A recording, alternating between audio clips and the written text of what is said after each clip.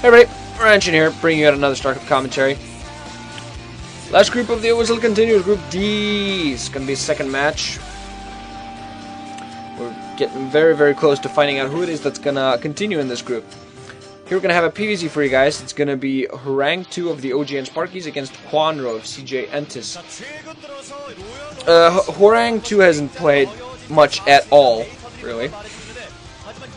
He's known for the fact that the first time he played a televised match, he beat Flash, and he followed it up by beating GG Play, and quickly afterwards he was quickly put into the A team of the OGN Sparkyz. So he's a very promising protoss player. We're going to see how he does there.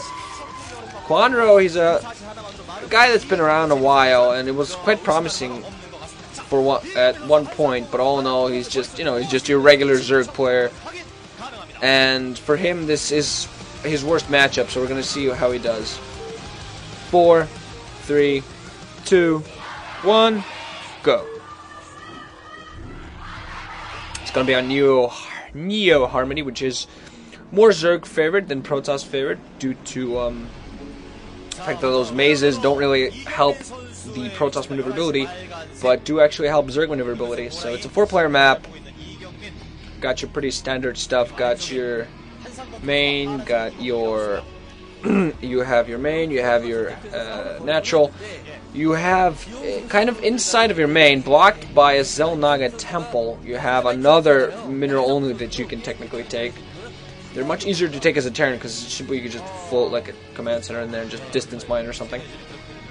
It's more popular, but it shouldn't be too big of a problem to mine as Zerg, especially if you mine like from behind, from the other location. But all in all, we're going to see what kind of builds that we're going to see here.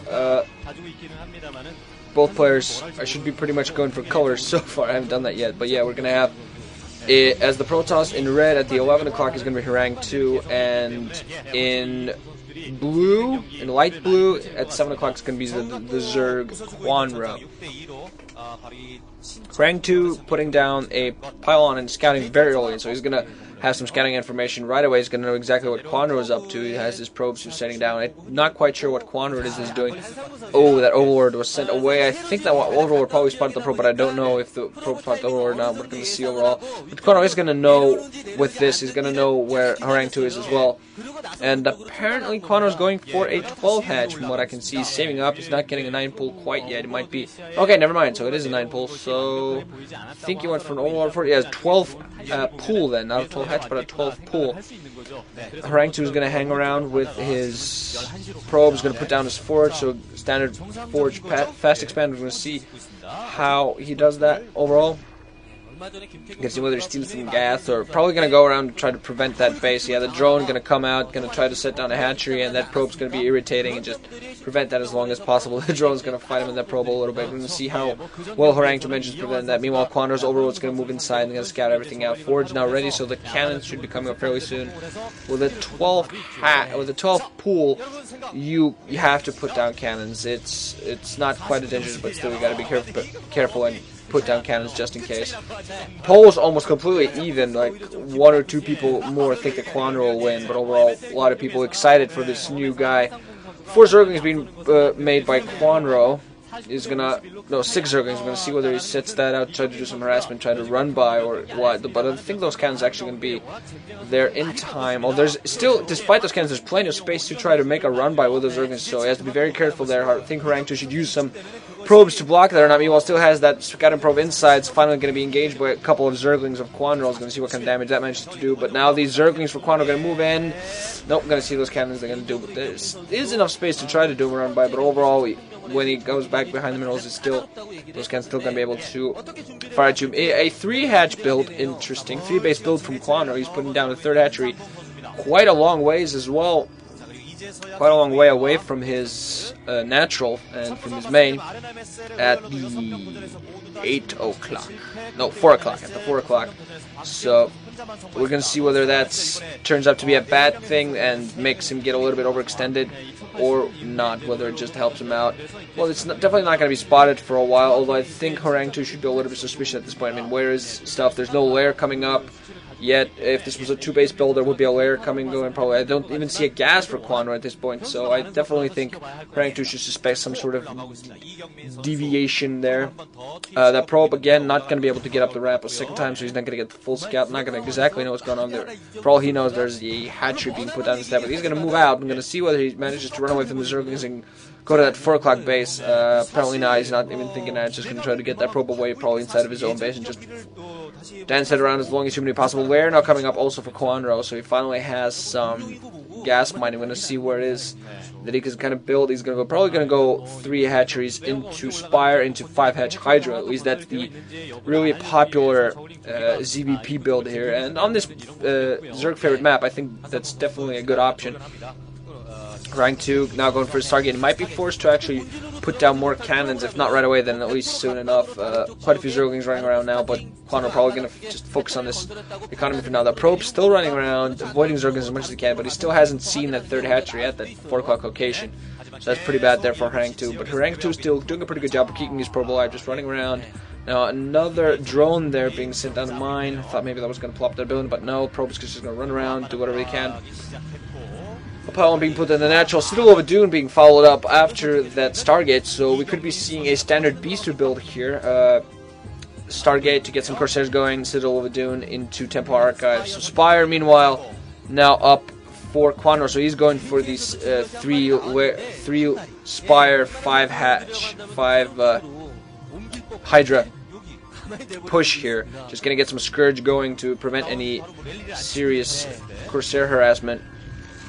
And after that, he should be able to go and just pump a bunch of Hydralisks. I'm going to see, not seeing any Corsairs actually being built there. I'm going to see overall what it is. He might be just putting them in the Stargate.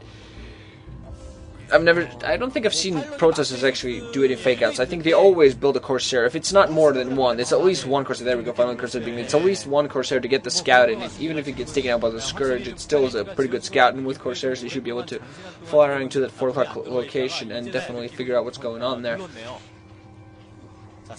Meanwhile, more drones being sent into that location. We're going to see whether he uses that location to plop them down. 2 more hatcheries now going down for Kwanro, so yeah, he's doing that tech switch, also getting his Hydra stand, just getting that Spire to get some Scourge, putting down a lot, also an Evolution Chamber for upgrades. Now he's just going to get and pump as many Hydras as he can. I'm going to see whether he goes for range weapon upgrades or carapace upgrades just to try to keep him alive against his cannons. The first Corsair now going to fly around and see this. I don't see any Scourge, meanwhile, going to see whether he managed to harass anything. Creep Colony also being put down.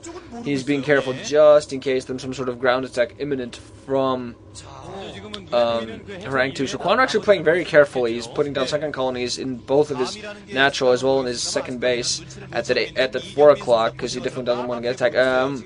More advanced players, they usually delay that and just aren't as careful. They just know they depend on their own timing and all of that, just to know exactly when to put down a second colony. Savior's, for instance, a good example of that. Always delaying having to use those windows as long as humanly possible. Savior, Jaedong, those kind of players, they usually do that. But Kwanro playing safely, putting down second colonies in both of his bases, or at least creep colonies, so just in case. Meanwhile, 4 Zealots now, speed upgrade, are going to run down that location. I didn't actually see his Templar Archives from Horang2, so I might be actually just thinking of going for a push. 2 more creep colonies now going down, those 4 Zealots with those Zerglings there, and that second colony shouldn't be able to do anything, but no, they're actually going to run right into the main. Oh boy, 4 Zealots right into the main. This should be a lot of damage. There should be a lot of damage done here. Those 4 Zealots are going to completely wreck this economy. They're going to kill as many drones as they can. Now 3 Zealots still alive. Hydras and Zerglings meaning those. Lots of drone kills though. Plenty of Zerglings. And still 2 Zealots, although those drones being tanked down pretty well, and the Zerglings being used very effectively. More drones not dying. Only 1 Zealot alive now. So actually that's... I'm not sure if actually that was a very cost-effective harassment. All 4 Zealots, 1 almost dead now. That one with 1 kill. I don't know if he'll manage another one. No, he does not. I think Kwanro only lost like 4 or 5 drones there, while Horang2 obviously lost 4 Zealots. I'm not sure if I can call that really cost-effective, because he really wanted a lot more kills. That Scourge is going to fly around, spot these 4 gateways that are going to be put down, so still going to try to get some Corsairs going. Ooh, hiding his Corsairs in the upper left-hand corner. just getting a sizable force, possibly going to use those to support a ground force. Also has a Reaver going now, so he might be actually going for Corsair Reaver. They did put down quite a few gateways, so he might be going for Corsair Reaver and supporting that with a ground army. We're going to see whether he has enough resources to do that.